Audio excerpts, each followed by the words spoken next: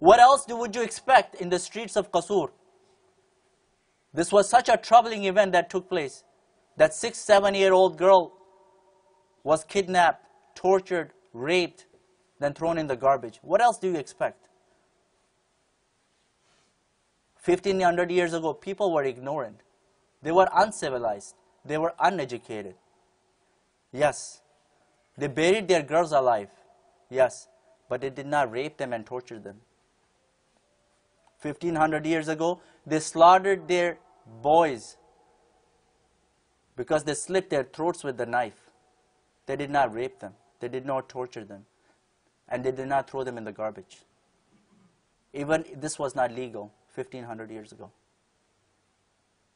And this is what that is going on in the Islamic world. You really think, and we feel pride that we are Muslims, Allah is going to forgive us, everything is under the feet?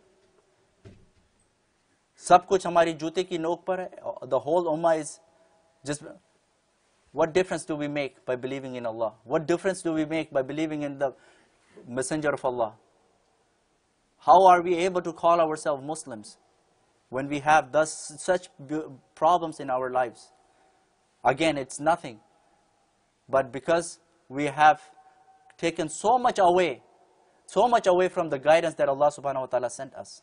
Video के नीचे subscribe के button पर click करें, bell के icon पर click कीजिए ताकि हर नई वीडियो की नोटिफिकेशन आपको मिल जाए.